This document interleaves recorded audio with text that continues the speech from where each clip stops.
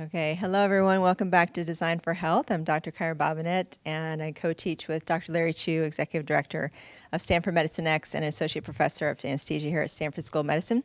And this week, we're really privileged to have David No, I just promoted him, Stanford's first behavior design major in 2013 under BJ Fogg. For the last 10 months, he's been consulting and traveling to grow himself professionally and spiritually. Here is his story of using behavior design for mindfulness and well-being, and we'll hear from David right after this message. If you are joining us for the first time, a quick reminder that there's a simultaneous conversation happening on Twitter right now using the hashtag MedX. Christopher Snyder is the in-class moderator for today's program and will be taking questions from social media. So please make sure to start up your Twitter client to join in the online conversation and interact with today's speakers. Christopher Snyder, otherwise known as I Am Spartacus, is moderating the online tweet chat discussion this evening. We also wish to remind you that registration for Medicine X is now open. Don't miss the year's premier patient-centered conference on emerging technology and medicine. Unique opportunities such as our masterclass program and our IDEO Design Challenge workshop have extremely limited space availability. You'll want to make sure to take advantage of these programs while our regular registration rates are still available until August 1st, 2014. So please make sure to register today. Please also make sure to like our Facebook page at www.facebook.com/Stanford MedX. Please note you are watching a live online program and there's a delay between real-time events and the live stream you are watching.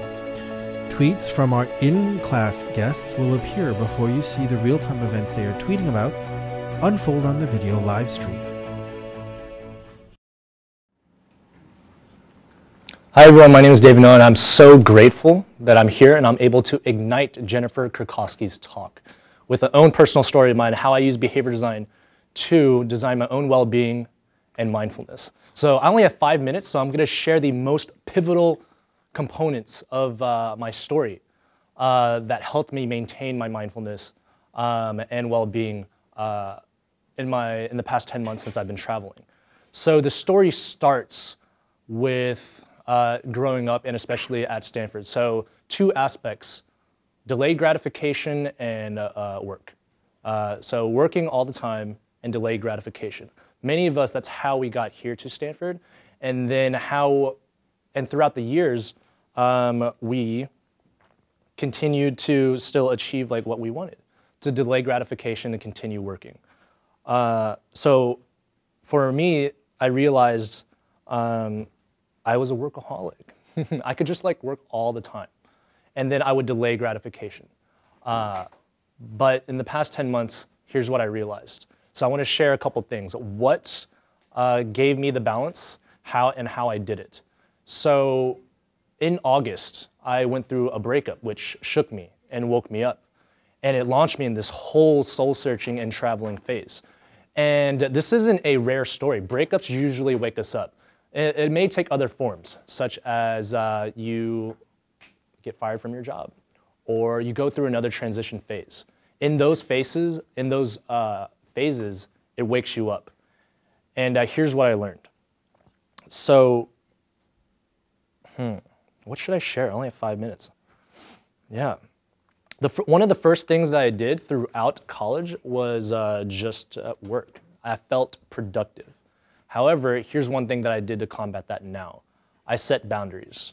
I tell clients, hey, I don't work on the weekends. I don't work after dinner. And it's to give you the most optimal value that I can give you. Because if I'm balanced, then that means I can provide you more value. The second thing with delayed gratification, here's what I also learned, is that whenever I did something well, I numbed myself so much that I didn't really feel the joy that should come with after you do something really well. And that came with awareness, and awareness came with meditating. that can come in many forms. Walking, you can sit, meditate, you can mindfully eat, but meditating gives you more awareness, which really helped me. So here, how much time do I have left? 2 minutes? Okay, great. So here's what I want to leave you with. I found 3 behaviors that really changed my life, and these are 3 behaviors that you can immediately do when you wake up so that you have a decreased stress and increased focus. So I've never shared this before publicly, so here you guys go. First behavior is when you wake up, don't check your email. I just want to raise a hand. How many people check their email now as the first thing? We go, oh my God, what about text messages? Okay, for those, can the people online see the hands that were raised? Okay, all right. So so don't do that, and immediately you will decrease your stress. Because immediately when you see your emails, it's just a flood of, oh my God, like these are all the things I have to do. Behavior number 2 is if you are aware when you wake up and you feel stressed and rushed already, like don't feel that way. If you're aware of it, just by telling yourself, okay, slow down, not rushing, that'll make a huge difference. And then behavior number 3 is the first thing that you do, and that I've been doing, and if I don't do this, then my day goes off. But if you do this, you already won as the first thing that you do, which is take the time to really feel happy and feel grateful. That's something that you do. It's not a feeling, it's something that you do. And if you do that as the first thing, you already won throughout your entire day. So with that, okay, I would like to introduce Jennifer Kurkowski, and this is her bio. Jennifer Kurkowski directs Google's People and Innovation Lab that conducts research aimed at improving the company's organizational practices. Her work has been featured in the New York Times, the Wall Street Journal, Fast Company, and Slate, as well as on the BBC and ABC's Nightline. Previously, Jennifer led community management for Excite at Home and consulted with nonprofit organizations on leadership development. Jennifer holds a PhD in business administration, organizational behavior from UC Berkeley's Haas School of Business, and this was my own alarm, to stop at 5 minutes, perfect timing. And after this message, Jennifer Kurkowski will give her talk on Inside the Kitchen from Google. So thank you. Time to take another shout out to Twitter. If you are following this conversation online or on Twitter, Christopher Snyder, otherwise known as I Am Spartacus, is moderating the Twitter discussion on the MEDX hashtag.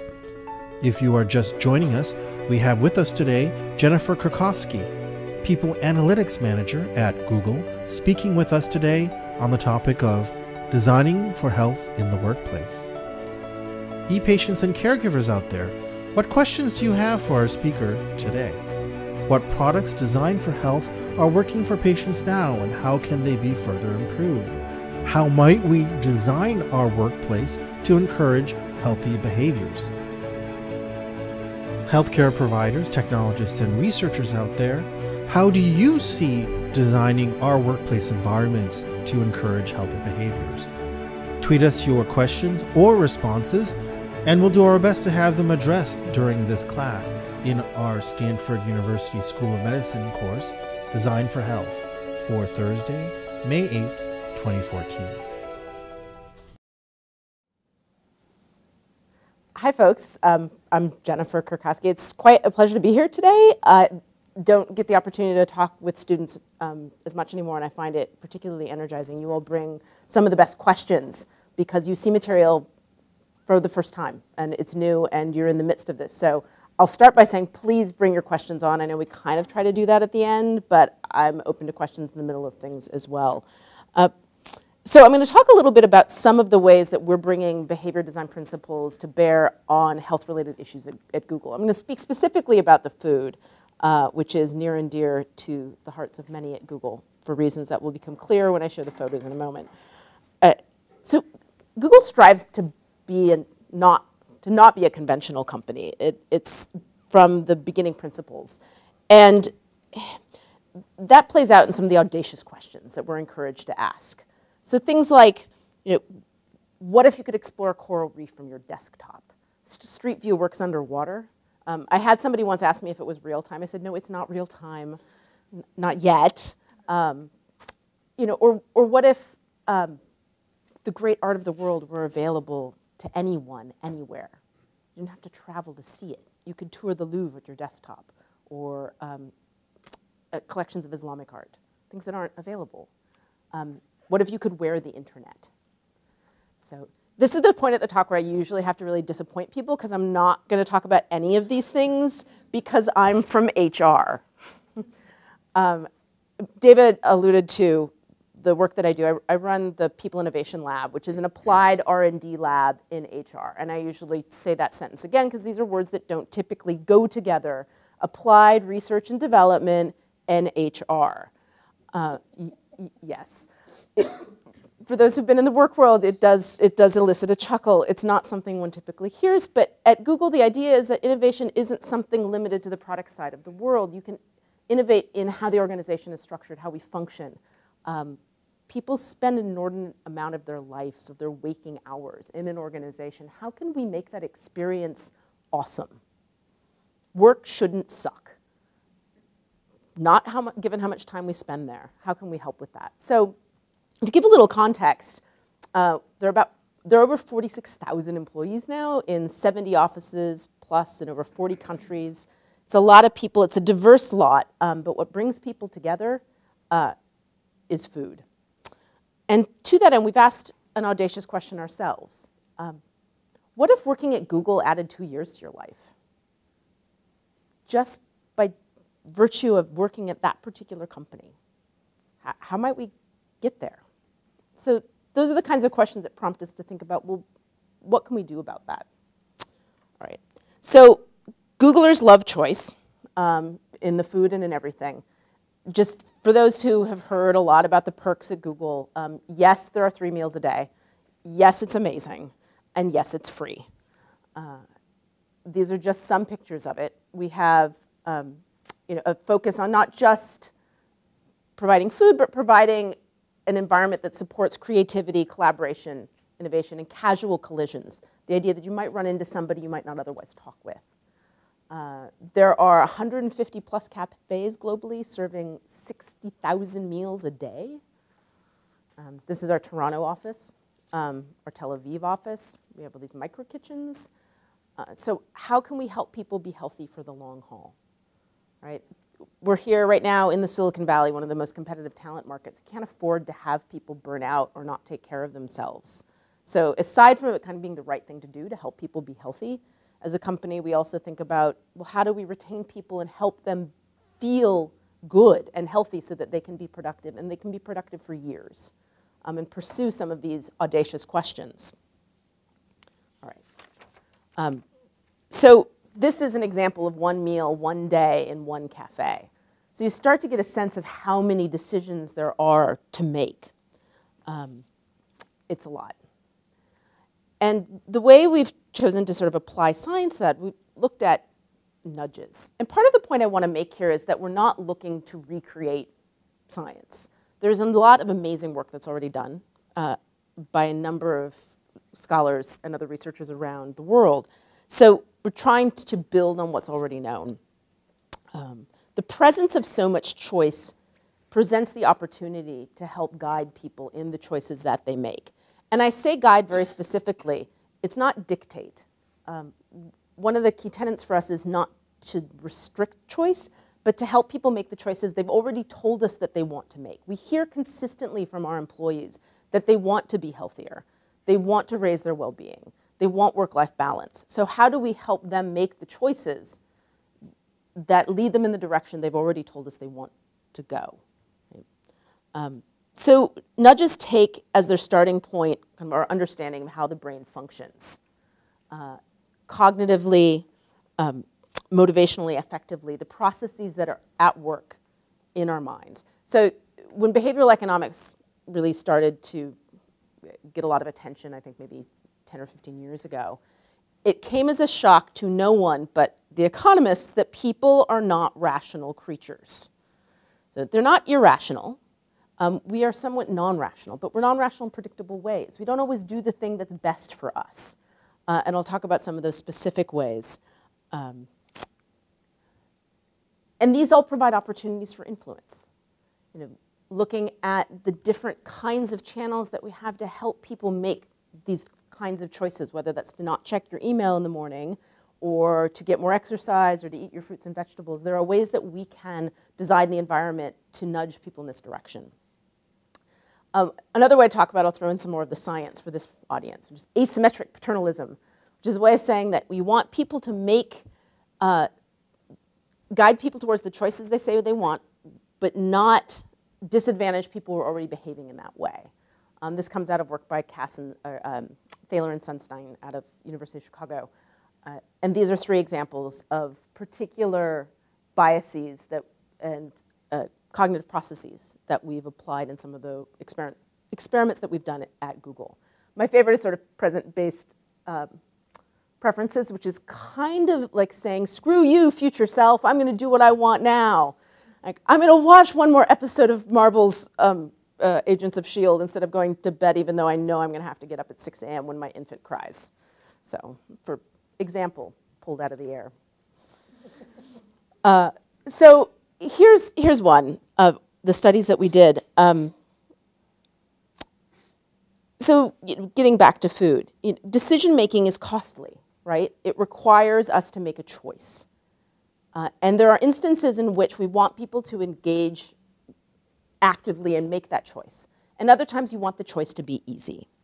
So how can we set the defaults of the environment in such a way that when you encounter a decision, if it's one that should be hard, you should have to think hard about whether or not you eat that piece of cake, but it should be really easy for you to grab the banana, right? So how do we structure the environment to make decisions easy where they should be and hard where we want you, or you want you to exercise effort, okay? So this one looks at plate size and is built on research done by Brian Wansink and others at Cornell, and with the idea that if the container's big enough, you're going to take more food. Fairly well established. What we wanted to find out is if we tell people about that, does that help guide behaviors? So this is an example of the status quo bias, that you're just going to kind of continue doing what you typically do. You stick with the defaults. And also the unit bias related to food. You eat a bag of chips, whether that's 2 servings in that bag of chips, 1 serving, or 10 servings in that bag of chips. People tend to eat the whole bag. So we put out 2 plates. We had big plates and we had smaller plates, and we counted for a week. Actually counted how many plates got used and surveyed people in the cafe. And then we put up little signs. Big plate or small plate, it's your choice. So again, coming back to this idea, we don't want to take choice away, but help guide people, and told people about the research. You know, hey, you know, if you get a bigger plate, you're more likely to eat more food. Pick your plate. So we, in fact, found that people changed their behavior, right? So there was an increase in the choice of small plates. Most people told us 1 plate was enough, and we heard that people actually felt it was helpful for them. So it's not the ideal, scientifically speaking, it's not a perfect experiment. Ideally, we would have been able to measure the actual food eaten. There are a number of other things, but there are complications for field research. I will also say that at Google, doing the research isn't enough. We're not done yet. It then becomes part of what we do. So now there are small plates available in many of the cafes. They're just there, right? And we have the signs that are just there. The study's done. We found some interesting suggestive findings, and it becomes policy. It's part of what makes the job that I get to do really exciting, especially as somebody who comes from an academic background, that we do experiments, we create data, we get some insight, and people said, that makes sense, let's do something differently as a result. And then being held accountable for shaping company policy. So making sure that things happen as a result of my research, which is kind of fun. Okay, so the cafes are not the only place that people eat at Google. I alluded to the micro kitchens that we have, which are really anything but micro. These things are stocked with all kinds of wonderful, tempting snacks. In the New York office, where I worked for a couple of years, this is how we used to stock the M&Ms. The gravity bins, for anyone who's been to the bulk food aisle of Trader, wherever, Whole Foods, what have you, I'm sure you've never had the experience of buying a few more lentils than you intended, right? Okay, so imagine that's M&Ms. You're not going to put them back. Oh, I got a few more M&Ms. Okay, fine, right? So you've got a couple problems here. One, these things are equally weighted, and there's no real way to control how much you get, not effectively. So we changed it. Again, here we didn't change the availability. We just moved them. So we took the M&Ms, put them in an opaque white ceramic container with a scoop, with a label, M&Ms, put them on the lower shelves, put the dried fruit and the nuts and the healthier stuff and the fresh fruit very nicely displayed in a well-lit cabinet. And in the 7 weeks following that change of moving the M&Ms out of the gravity bins, we saw 3.1 million calories fewer consumed from M&Ms. No one felt deprived. We just made it a little bit harder. We made it such that you had to think, I'm hungry. Do I want some M&Ms? Or I'm hungry. Oh, look, there's a banana. So again, when setting the defaults, when you want to think hard about it, make yourself think hard. When you want it to be easy, make it easy.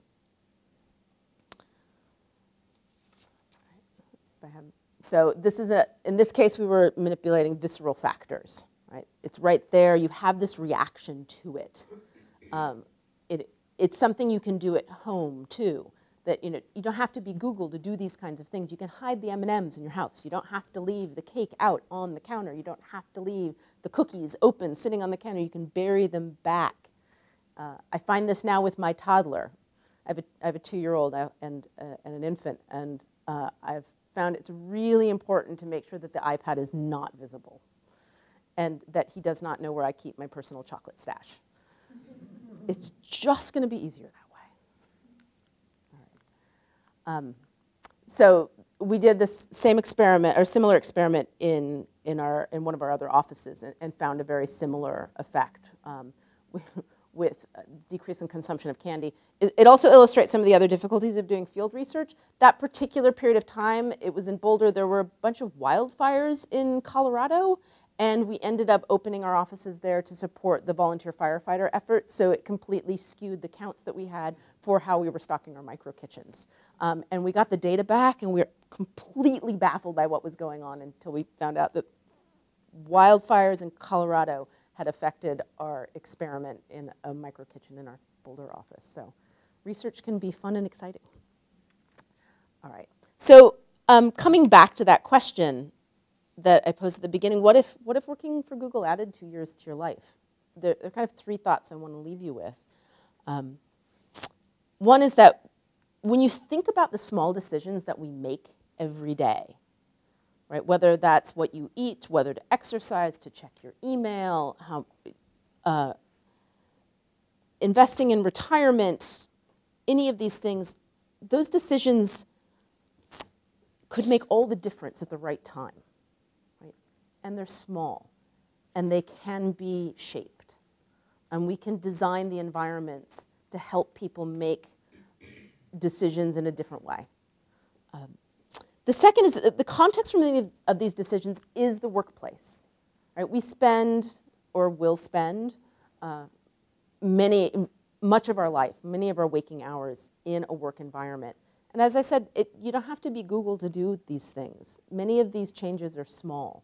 And so I really do believe there's enormous opportunity for many workplaces, university settings, to shift some of the design of their environments, whether that's making stairwells more inviting. There's research that shows that if stairwells are well lit with interesting paint and pictures, people will use them more than if they're off in the corner. In fact, the last time I was here at Stanford Hospital, I was in labor, and you go in the Lucille Packard the entrance to Packard, and it says, on the elevators, why not take the stairs? You cannot find the stairs. There is no sign saying here, I'd happily take the stairs.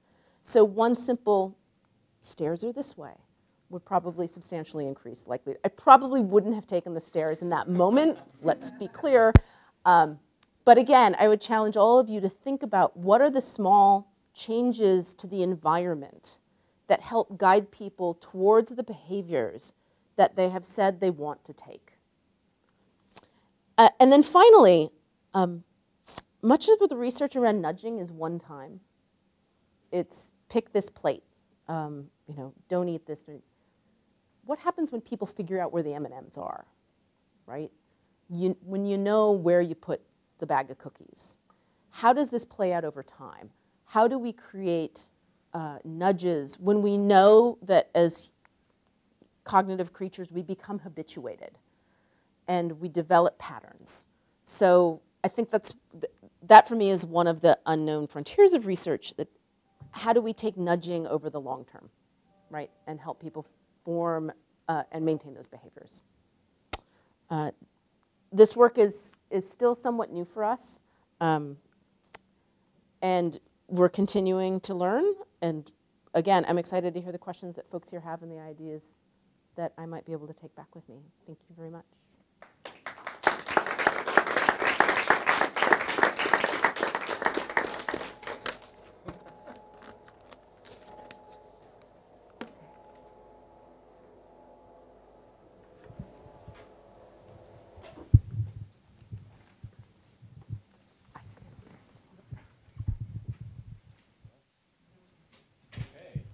First question. Hi, thank you.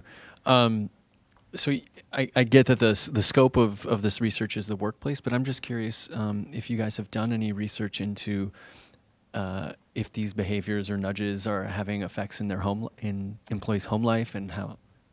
I would love to know the answer to that question, and we have not. But perhaps, I'd like to think that they do. And we could probably do a better job of helping people explicitly take some of the lessons home. I don't have a good answer. But there's a research project there waiting to happen if you have any interest. Awesome, thank you. Next question. Yes, gentleman in the front. Thank you. So where do you guys find some of the research, like you mentioned Cass and Sunstein, you mentioned nudge, I'm sure habits, a lot of the psychology, behavioral psychology, but where do you guys kind of find these ideas that you test out in your kitchens? Sure. And so I have the great honor of working with a team of fellow, I call us academic refugees. We left traditional academia, but many of us come from academic backgrounds. So my training is in management and organizations. One of my colleagues who actually did much of this research studied decision science at Carnegie Mellon, industrial organizational psychology, sociology, so people who come steeped in the literature. And we make an effort to stay up to date and come and talk with other people who are currently studying issues, go to academic conferences, read journals to keep abreast of current research, and to think, how can we extend the work? In some cases, it makes sense to try to test and say, oh, does this apply to our population? And while everybody wants to think they're special, and perhaps Google is a little special, at the end of the day, it's a 40,000 person company. There are lots of 40,000 person companies. It's not that special. And so I think it's reasonable to think that some things that work with people might work with people at Google. So the challenge then becomes to find out, well, what are the unanswered questions and how might we contribute to the literature as well as learn from it? So as people who are trained in science, we're always looking to do both. How can we take what's already known, apply and extend, and then ideally share back what we have learned? So I know, like in technology, the default setting oftentimes makes a lot of difference in terms of your mental health and the usability of whatever you're trying to operate. Do you ever do any collaborations with like programmers or people that are not necessarily in HR in order to make better user interfaces for just things around the company? We are starting to, because you're absolutely right. And we do often work with folks throughout the company. I was talking once with somebody about some of this research, and he used the phrase rats in a maze to describe what we were doing with employees, and not the term I would use. I prefer to think of our employees as my research partners, right? These are the people down the hall from me. And so I think of them as collaborators in the research, which means they often have incredibly valuable ideas to suggest alternate ways of interpreting the results, suggestions for additional studies. And that has, not surprisingly, evolved into partnerships on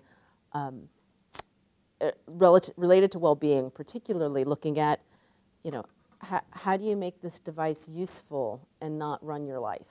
So for example, I actually have turned off notifications on my phone, except for text messages because I do have small children, and meetings because otherwise I'd forget to go. But it does not tell me when I have email.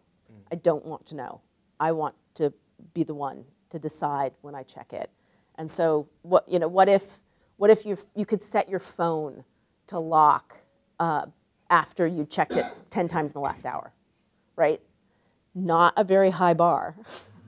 But what if it told me, it's like, you've already checked your phone 10 times this hour. Are you sure you want to do this again? Oh, maybe, right, maybe not. So it's interesting to think about what would that look like? What are ways we can develop technology to help us focus our attention instead of letting it be fragmented? I don't have good answers. It's not an area I know personally, but I think it's a crucial question to be asking right now. Jennifer, there's a question from Twitter from Chris. What is the best way to approach HR about trying some of the changes shared? And how do we start this conversation respectfully? So approaching HR in another company. So if it's HR at Google, you can email me. But for other companies, one of the things I really appreciate about where I get to work is that these are folks who understand data. So when we send out a survey that says, you've been selected as part of a stratified random sample to participate in this study, people will say, oh, stratified on what? They get research. And so when we can show data, people go, oh, okay, that makes, wait, how did you sample? What was that regression you ran? So it means that what I would tell people is bring data to HR and show, but I know that story doesn't work with old companies. So I think in that case, it's look at what's important to HR at any given company. What do they value? What are they worried about? And how can what you suggest to try address something that they want to change and that they're worried about? So learn to, and this applies in many fields. Figure out what the other person is concerned about and come up with a solution. Amy. I have a couple of questions. One is about food is often tied to religious practices. Mm-hmm. How do you address that? And the second thing you sort of alluded to in your comments about the fires in Colorado, which is you have an interruption in your daily, plans. What if it turns out that kale really is bad for you? How fast do you get it out of the kitchen? And what do you do in those situations? So the first, so tied to religious practice. So food is so much more than physical nourishment. And so I think it's critical to acknowledge that. And we have a lot of Googler organized events related to food. So there will be Seders at Passover. There will be the Diwali. They'll do a festival. So there's a very conscious effort to recognize the role of food in culture and ceremony and religious practice. When it's Ramadan, they will often have food available later at night for people who've been fasting. So it's a global company, it's a very diverse set of people come to work there. And as a scholar of organizations, I think there's something profound about providing people with food, providing a meal, and creating the conversation that happens around mealtime that is something well beyond giving people calories. Mm-hmm.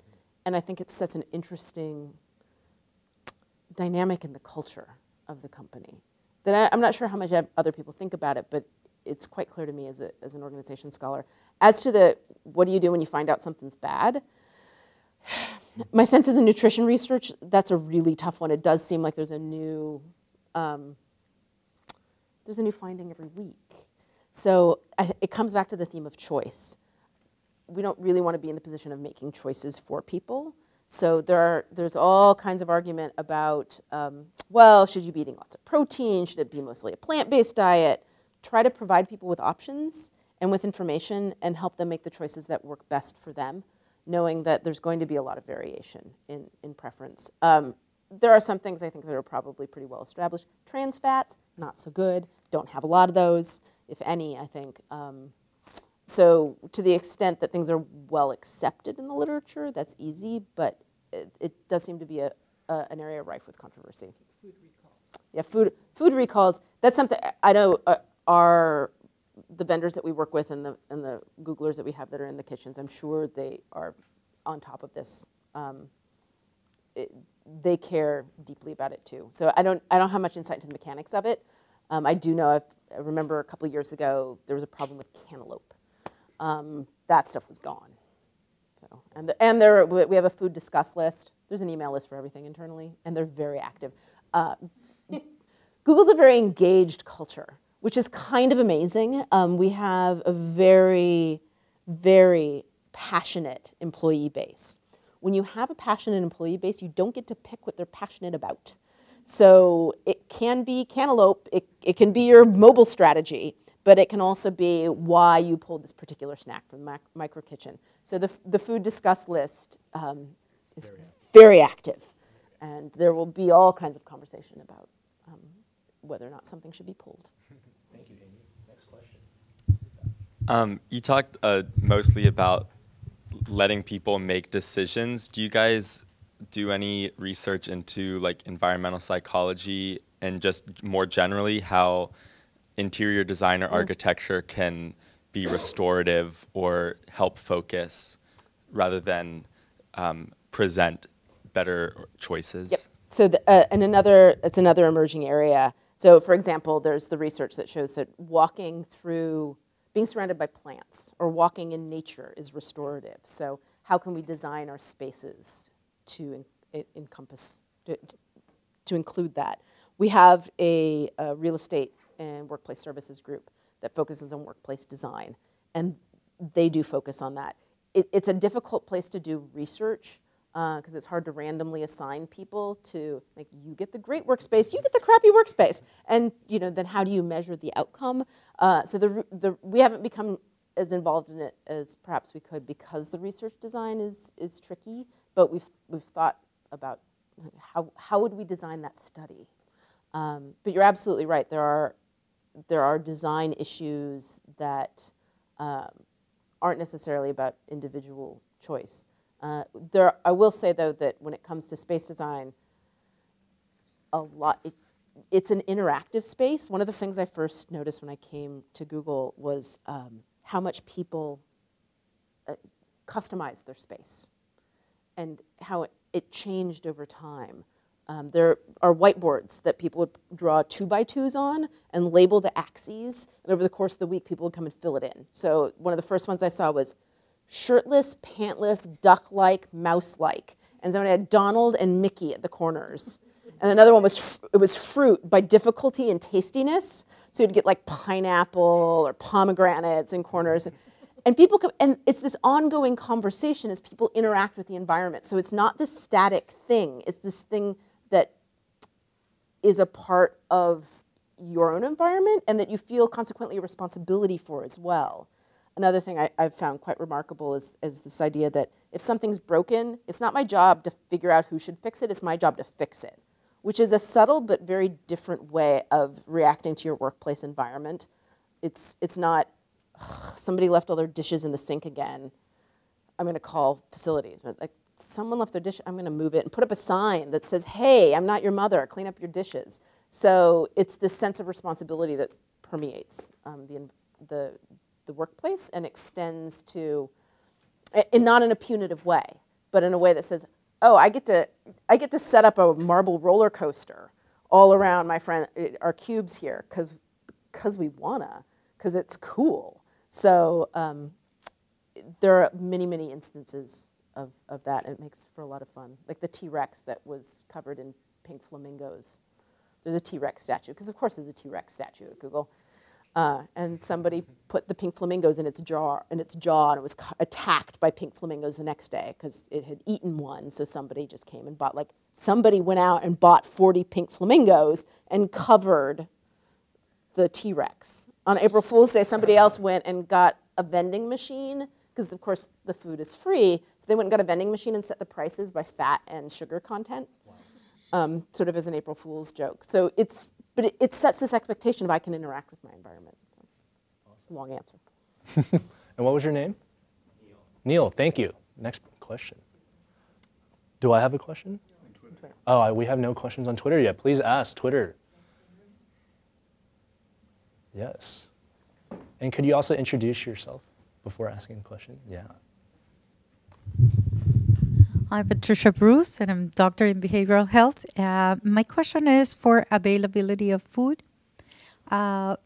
If junk food is widely available, why healthy food is not, besides the price? I understand that it's pricey, but mostly the problem is when you have availability is one is very available and the other one is very pricey.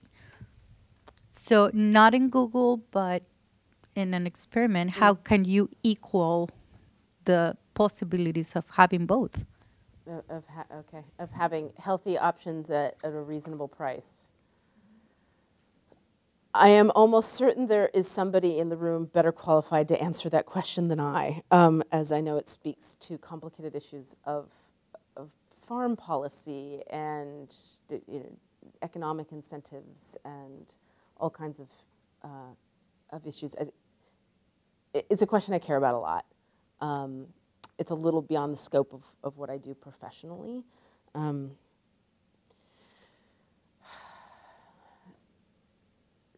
we need a change in this country that makes apples as accessible as potato chips.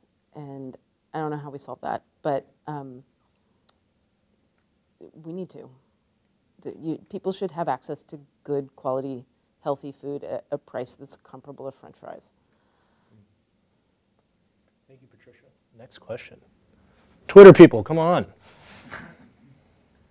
Oh, yes, Kyra. So there's the food thing, and then there's the activity level, Jennifer. And, recent evidence is that sitting for certain numbers of days, for every 2 hours that you sit, your increase of obesity rate, risk goes up 5%. So by the end of, an 8-hour day, 10-hour day, you're really way up there in the numbers. How are you guys designing for that, or have you started to think about those things? We have. We have standing desks. You can request them. I had one in New York. I have one again in Mountain View. There are walking desks you can book. So you can book a 30-minute session on the walking desk. In our Toronto office, the stairwells are fantastic. They're all really interesting. They're painted in such a way so that you want to walk up to find out where they go. They have these weird maps of Canada in them. So it speaks to this question of creating the environment. We encourage walking one-on-ones. I have a colleague who does run-on-ones with people on her team. So they go running for half an hour and have their meeting while they run. So things that I think we take for granted, the presence of lockers, the presence of showers, right, that facilitate being able to bike to work, which I do on most days. There are gyms on site, encouraging people to get up and walk around, having timers available. So it's still, a cube farm, right? In many, well, I think cube farm might be a stretch in Google's case, but the kind of work people do, it's sedentary, right? Writing code is not a physical activity. But I think people are becoming increasingly conscious of that. And that, I think, is part of the key, is recognizing that if you're sitting all day, you're not going to be as productive in the near term and certainly not in the long term. So how can you help break that up? Can you sit on a bouncy ball? Can you get a standing desk? Can you walk for part of it? So helping people be aware and then suggesting strategies to them that they can take, as well as designing the environment to be conducive to them. I'm looking at my phone and smiling because we got another question online. I know. Maybe it worked. Maybe I'll do it again. So this is from Healthy Startups. Their question is, could Google Now and push notifications be used to drive healthy behavior and habits? Thank you, Healthy Startups. Almost certainly. I'm sure, in fact, if we could, this group could probably think of a half dozen ways, different kinds of notifications you could get things that, you know, your phone could know that it hasn't moved in an hour. It could say, hey, you, get up. Or, you know, when you approach a restaurant, maybe it could sense the menu and suggest something to you. So I think there are ways to get technology to help us change our behaviors. I'm also cognizant of the fact that technology can be part of the problem. And there are only so many things I want pushed at me on my phone. I think I might get shot down for saying that. I realize I'm from Google. I'm not supposed to necessarily be espousing this, but we need some moderation. What is it? Everything in moderation, including moderation. Mm-hmm. That works for me. Nice. Jefferson? Possibly. Okay. Andrew has another question. All right. So you brought up in the last question before this one, kind of the awareness piece, and a little bit here. You know, even though you have all these options available, how can you then start pushing awareness? Like, that seems like the next step besides giving options, but making people aware consciously that they're making certain decisions or not. How do you go about solving that problem? People need feedback loops, especially on little behaviors over time. So I think technology may play a good role in that.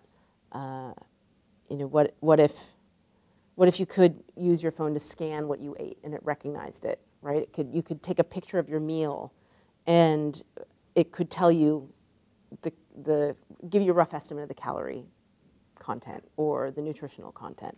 I mean, who would have thought 10 years ago that you could have reasonable voice technology on your telephone, right? That we'd have things like Siri and Google Voice.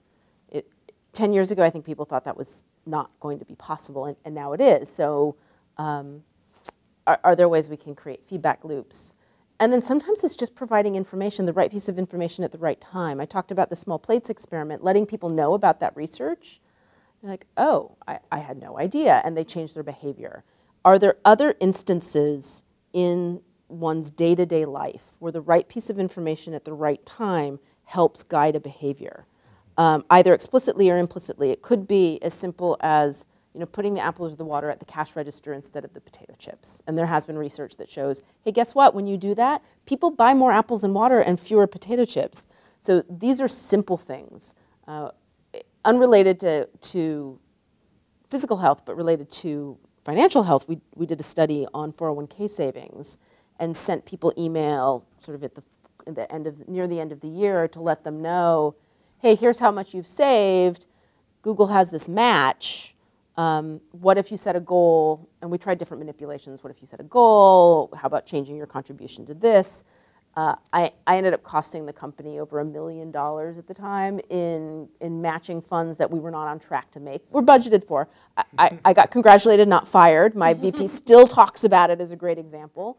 But one small email got people to save thousands of dollars more that in 20 years is going to be hundreds of thousands of dollars at that one instance. So that would be my challenge for this group, given what you're all studying, is looking for those points in time and those opportunities to provide that piece of information, to structure the choice, to help people make those decisions that they want to be making, whether it's to walk up the stairs or to choose the salad, to learn how to make the salad. The recipe for whatever the quinoa black-eyed pea salad out there, that was good. Yeah. Like, what if we had the recipes available for the food that you thought was good? So I think there's all kinds of interesting creative ways to do that. Awesome. Thank you, Andrew. Max. So my question is, as someone who's really interested in this whole topic, is there a starting point you would recommend, like a certain book, website, podcast, something that would be a good way to start learning about these kinds of things? Read stuff outside of the discipline. And I don't say that because I think health-related behavioral literature is in any way poor. I think it's almost certainly fantastic. But I think that the really interesting work happens at the intersection of disciplines. That when you start to apply psychology to economics, and the economists listen for a change, you get behavioral economics. So Daniel Kahneman's book, Thinking Fast and Slow, would be a great place to start. Very accessible. One of the first researchers, one of the founders of behavioral economics, won a Nobel Prize in economics. He's a social psychologist. So look for tangentially related things, and to ask yourself, how might this apply in my domain? Innovation is in many ways an import-export business. It's taking things that are well known and accepted in one domain, bringing them over to somewhere else where they've never seen it before, and figuring out how it applies. So my recommendation would be to go read outside of your discipline, ask other people who are studying different things, have friends who are in other schools who can tell you, these are the 3 most interesting articles I've read recently. And if I may add a book out of MIT, their lab, it's called Social Physics. So it's basically behavior change plus big data. I mean, okay, from the physics perspective. Yeah. Nudge by Thaler and Sunstein is a good one. Again, Thinking Fast and Slow by Kahneman is a very good one. What about Influence by Cialdini? Yeah, he does good stuff. We can just go on and on. Yeah, once you find a couple, you'll get hooked. Yeah, and then you read. The key is to find a book with a really good bibliography. I remember thinking initially, when I was first applying to graduate schools, I photocopied the journal article but skipped the bibliography because I was like, I just need the stuff in the article. And I quickly learned, no. What you want is the really good bibliography. Nice. So that will lead you down a very happy path. Awesome. Another question. Yay. Among other things, I am one of the co-organizers for Quantified Self Silicon Valley. So I'm wondering how you support Quantified Self, the self-tracking, which creates awareness through numbers, as well as citizen science at Google.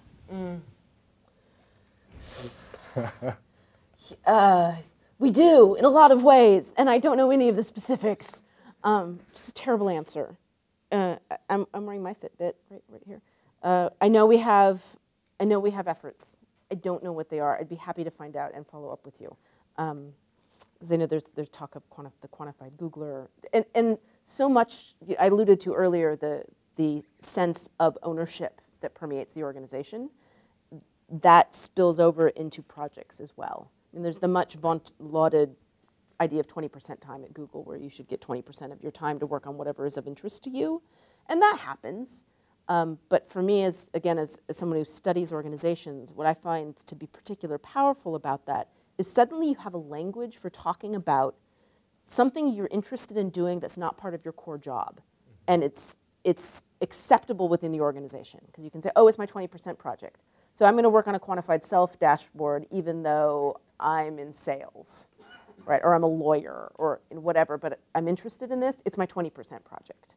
So there are people who are very interested, not surprisingly, in data about themselves. We all like to know about ourselves, and when you get people who work in the Silicon Valley, they also like data, so data about ourselves is pretty much the sweet spot. So I know there are people working on various initiatives to a greater or lesser degree. So formally within the company, somewhat more informally, generatively, things that are very much in process. So it's there, and that's I'll stop giving my crummy answer. We can talk later. Thank you. Yes. I have another one. Oh, Max has another question. Great. So I guess, last summer I had the opportunity to work as doing behavior design for a video game company. And so in that particular environment, whenever we made changes aimed at guiding player behavior, we'd always be confronted with a lot of backlash, just sometimes because things were different. Yeah. And I was wondering if that ever come up with you. I think you touched on it a little bit, but was there ever a time someone really loved their M&Ms and they were really mad they couldn't find them anymore? Oh yeah, no, people don't like change. In one quarter we did a series of experiments, and one of them was making the building that People Ops is called People Operations, is located in these super healthy buildings. So there were no sugary sodas. It was all healthy, and there was great debate as to, is that healthy, is that not healthy? But the people in our Zurich office got really upset about the fact that Cokes were no longer available in Crittenden 5. So these were people on a different continent, concerned about something happening in one building out of 40-some on the other side of the planet. Somebody even went so far as to say at first they came for my Coca-Cola, and I said nothing. And that person got smacked down really fast. Like, seriously, did you just compare your soda to the Holocaust? Okay, you need to step away from the keyboard. So sure, people don't like change. I think one of the ways that we try to work with it is Google's, we're very transparent with people about what we're doing and why we're doing it. The level of transparency internally is astonishing. So with the lab that I run and within People Ops, it's one of the cardinal rules. Tell people what you're going to do. Tell them why you're doing it. Let them know if it's working. Like if you say we're going to pilot this or we're going to test this, be clear about what are the criteria by which we're judging success, and then report back. And say, well, this worked, and be willing to change. Right? People are willing to change in the face of data. And one of the questions we asked about the small plates is, if this proved to be successful, would you be in favor of eliminating the large plates? Not so much. Some people were. But that's the key part, if the data show. So don't just change things, but explain and prove, and then be willing to change back.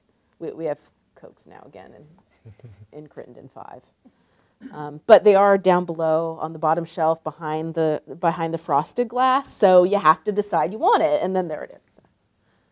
Awesome. So there's a question from Mark Harmel on Twitter. This question is, how do you impact behaviors where you want them to stop doing something? So again, we don't decide, well, Google might have, HR might have a preference. Like we're not necessarily, well, we provide choice, we're certainly not agnostic.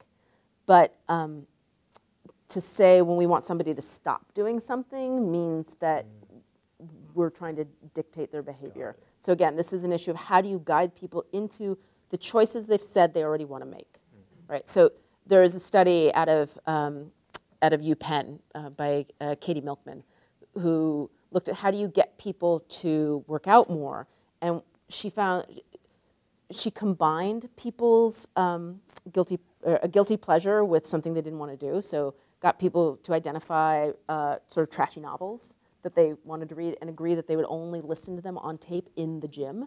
And in fact, people were willing to pay for a locker for the recording device at the gym to hold themselves to that. So they had to go to the gym, to the locker they paid for to get the thing, so that they could listen to the trashy novel while working out. So I guess that's more encouraging people to do something than stop. Like you could talk about it. You stop procrastinating about the gym. But again, you try to find ways to help people do the things that they say that they want to do, rather than decide for them. Because I will just say, we found again and again within an organizational setting, right, where you're dealing with grown-ups, these are adults. I can tell my toddler no. I cannot tell my colleagues no, you may not. My colleagues also won't spit and throw when I disagree with them, usually. So, yeah, you just have to think very carefully about the environment you're trying to shape and the people who occupy that environment. And remember, these are rational, grown-up human beings who have agency and have wants and desires and beliefs, and that requires respect. Thank you, Mark Harmel, for asking that question on Twitter. And this is the last question from Tenzin. Hi. Firstly, thank you for coming to us and giving us this lecture. I guess my question is, you mentioned, or you spoke about Google's initiative to change behavior. And I was wondering if there has been any initiative to change the emotion as well and cultivate emotional awareness and happiness among your employees. Yes, so there are, so Search Inside Yourself is one program that's, in fact, the person who created it wrote a book about it. There are a number of programs focused on sort of mental, emotional well-being and helping people. That one of the challenging things is all of this stuff is hard to measure. And I don't mean that as an excuse for not studying it. It becomes the big challenge. You know, I'm a little jealous of the computer scientists. You know, they get to measure things like milliseconds to search result. I wish I had something so concrete as that. But I deal with people, and people are messy, and people are complicated. And so, you know, measuring effects on emotional well-being, All right, well, I can't put everybody in fMRI, and there's only so many surveys you can get people to take. But so we're trying to understand the effectiveness of those programs. But the short answer is absolutely emotional well-being, emotional health, happiness. These are all part of the greater picture of designing for health. Awesome. Thank you, Jennifer. Thank you.